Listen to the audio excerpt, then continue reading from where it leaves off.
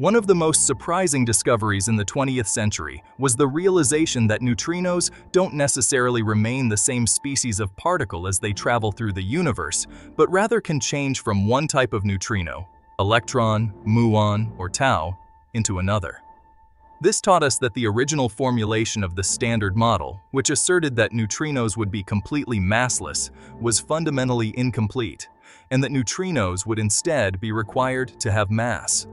As of 2024, it's still the only known way that particle physics has given us any indication that something else is out there beyond the Standard Model.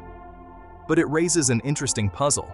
After all, if there are three species of massive neutrino and anti-neutrino out there in the universe, the observations teach us that the neutrinos themselves all have different rest masses from one another.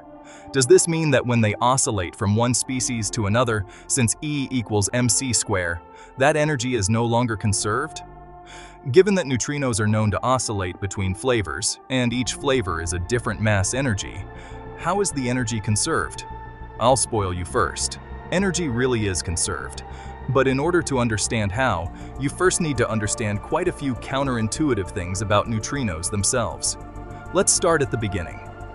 Neutrinos began as a purely theoretical concoction to solve a problem: the problem of energy conservation in radioactive decays. In the early days of nuclear and particle physics, we knew that some atomic nuclei, that is, bound combinations of protons and neutrons, were unstable and would emit one or more particles.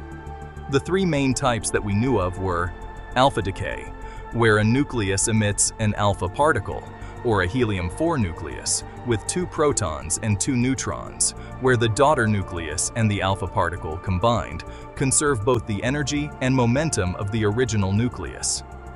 Beta decay, where a nucleus emits a beta particle, or an electron, transforming one of the original nucleus's neutrons into a proton, where the electron and the daughter nucleus's energy and momentum were almost, but not quite, conserved. Gamma decay, where a nucleus in an excited state, with a heavier rest mass than a typical ground state nucleus, emits a high-energy photon and rearranges itself into a lower energy state while keeping the same number of protons and neutrons. The new nucleus plus the emitted photon, when compared to the original nucleus, also conserve both energy and momentum. The problem was with beta decay, and that's what led Wolfgang Pauli in 1930 to hypothesize the existence of a new particle, the neutrino. In Pauli's formulation, there would be an extra particle that was emitted during beta decay, a particle that was nearly invisible and that had never been detected, that carried away that missing energy and momentum, and which allowed for everything to be conserved after all. Because that particle needed to have no electric charge and had to be extremely low in mass, as the missing energy from many observed beta decay events was barely perceptible, Pauli named it a neutrino. Of course, Pauli was extremely disappointed with his own proposed solution to the beta decay problem, stating, "I have done a terrible thing. I have postulated a particle that cannot be detected." Although it took a further 26 years for the first neutrino, technically an anti-neutrino produced by a nuclear reactor, to be detected, it was quickly realized that not only were neutrinos real, but they played a tremendously important role in nuclear physics, and in particular in the fusion reactions that occur inside stars. In the 1960s, scientists began building larger and more sensitive neutrino detectors, and finally began detecting neutrinos generated in the nuclear reactions inside our own sun. And immediately, a terrible new problem arrived on our doorstep. You see, we know how stars work. By the 1960s, we knew more than just the basics of how fusion in stars worked. We knew how to calculate how many neutrinos should be produced and how much energy they ought to carry away. And because we had begun to detect neutrinos directly, we also believed we knew what their cross-section, which determines their interaction rate, should be inside a detector. And hence we had a theoretical prediction for the rate and energy distribution of neutrinos that we expected to see. When the data began coming in, things started to look really good. Right away, neutrino signals started appearing in the detector, with the right energies, momenta, and direction to be consistent with being generated by the sun. Solar neutrinos. The experiment was working. As the scientists collected more and more data, they began to see the shape of the energy spectrum, and once again, it matched up with the theoretical predictions very well. It led a great many scientists to believe that we actually knew what we were talking about when it came to neutrinos, despite their elusive nature. But others strongly disagreed, because there was one big puzzle that arose from the data. Despite everything we expected, only about 1/3 of the expected number of neutrinos that we anticipated seeing were actually appearing in the detector. This puzzle soon became known as the solar neutrino problem. Many physicists in the community were quick to dismiss the importance of the problem, as they believed that either the experimental physicists working on the detection side didn't know what they were doing and had built a less efficient detector than they had expected, or that the theorists working on calculating their models of the sun and the neutrino flux it emitted over time didn't know what they were doing, and their calculations were simply predicting absurdities that didn't line up with what we saw. Physics is hard, after all, and it wouldn't have been too surprising if one of these avenues had turned out to be correct. But the solar neutrino problem was a stubborn one. As more and more neutrino detectors were constructed and we began detecting them in multiple ways, we began ruling out the possibility that experimentalists were in error. As our understanding of stars, neutrinos, and nuclear and particle physics improved, we began to exclude a variety of possible sources of error that theorists could have been making. By the 1980 to 1990, it became abundantly clear that the original claims of both experimentalists and theorists working on the solar neutrino problem had been correct all along, and something really was amiss. A huge clue came along when we became sensitive to detecting a second source of naturally produced neutrinos generated in Earth's atmosphere. You see, the universe is filled with cosmic rays, high-energy particles, mostly protons, of astrophysical origin that come from all throughout the universe. When those particles strike the top of the atmosphere, they produce particle showers. The neutral pions that are produced decay into photons, but the charged pions decay, mostly into muons and antimuons, and a different species of neutrino, muon neutrinos and antineutrinos. Once again, theorists went through the trouble of calculating the expected flux of neutrinos and sought to measure their signal strength in the neutrino detector. For the solar neutrinos, they were seeing an event rate that was about 1/3 of what was predicted. But this time, for the atmospheric neutrinos, they were seeing an event rate that was still low, but less low, about 2/3 of what was predicted. However, this didn't create a new atmospheric neutrino problem, but rather pointed the way towards the answer. Neutrinos weren't massless like we had originally anticipated, but rather behaved like the quarks did. They had mass, and therefore they were capable of mixing together and oscillating from one species into another. We had known about quark mixing for some time already, and the basic concept is this.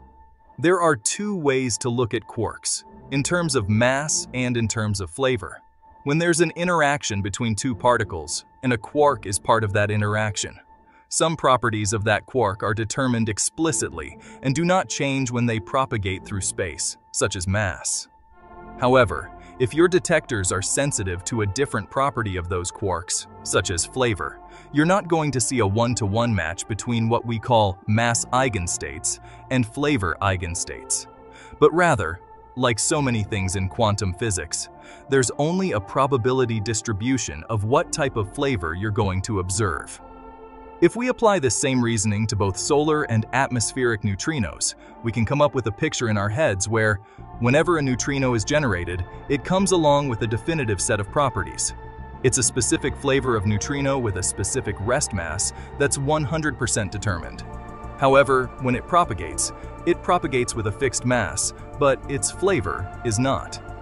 As such, when it interacts with another particle later on, for example inside your detector, you can only compute a probability distribution for what type of flavor, electron, muon, or tau neutrino, you're actually going to observe. In the case of solar neutrinos, the interactions inside the sun initially produce predominantly electron neutrinos and antineutrinos, which then propagate with a fixed, unchanging mass. In the case of atmospheric neutrinos, the interactions between particles, arising from charged pion decays, initially produce predominantly muon neutrinos and antineutrinos, which again propagate with a specific and unchanging mass along their journey subsequent to their generation. As they propagate through the universe, however, whether they're propagating through the vacuum of space or through matter, time is passing for these massive particles. Just like anything quantum mechanical with multiple possible outcomes, the probability of measuring any particular flavor is time-dependent, which means that during the time in between measurements and/or interactions, the flavor of these neutrinos is not determined. It can be described as a superposition of all three, electron, muon, tau possibilities. But the one thing that never changes during the time in between the two interactions, where it's generated and where it's detected, is the mass of the neutrino, which remains constant during propagation. Only when it appears in your detector does it take on one of the flavor values, and these are less restricted than you might think. For example, for solar and atmospheric neutrinos, the energy of the neutrinos that appear in our detectors are always in the Ishat mega electron volt range or above. By comparison, the rest masses of the neutrino species themselves are well below a single electron volt apiece. Any interaction that occurs between neutrinos, or antineutrinos, and matter, or antimatter, at least the interactions that we know how to detect, doesn't have any mass restriction on what types of oscillations are and are not admissible. With the energies that practically occur, all possibilities are available. The three flavors of neutrino that we can observe, electron, muon, and tau, do all have different masses, even if we aren't sure of exactly what those masses are or which flavor is heaviest and which is lightest. But we can imagine a scenario where the lightest, lowest mass neutrino is slow-moving, however, such as the neutrinos left over from the hot Big Bang. What happens when that neutrino, propagating with its fixed mass, has a very low probability of interacting with some type of matter? However, all the other types of matter that exist are so much more massive than neutrinos that unless they're practically at rest with respect to one another, which, by the way, would make their probability of interacting negligibly small, there will be enough energy available from the collision to enable oscillation into either of the other two species. What's very important to recognize is that energy conservation must always be obeyed, and that if you did hypothetically have a low-mass neutrino interact at low energies with a massive particle, you would have a set of constraints as far as which type of neutrino can be revealed from that interaction. If we assume that the tau neutrino is the heaviest and the electron neutrino is lightest, there may be as much as a 0.03 electron volt difference, or so, between them in terms of rest mass energy. Unless at least that much kinetic energy is available from the interaction to enable the neutrino to change flavor from an electron neutrino to a tau neutrino, that possibility will be forbidden.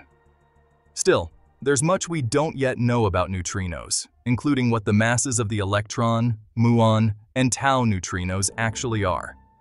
Measuring solar and atmospheric neutrinos have taught us what the differences between the propagating mass values, technically the square of those values, are, but we haven't yet learned what the absolute masses of each of the three types of neutrino actually are. Nor do we know which ones are heaviest and which are lightest. Until we learn more, this is the limit of what we know about neutrinos.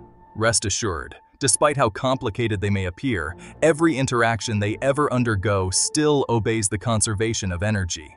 Thank you so much for coming this far with us. Remember to join us next time, in the next video. Until then, take care and good night.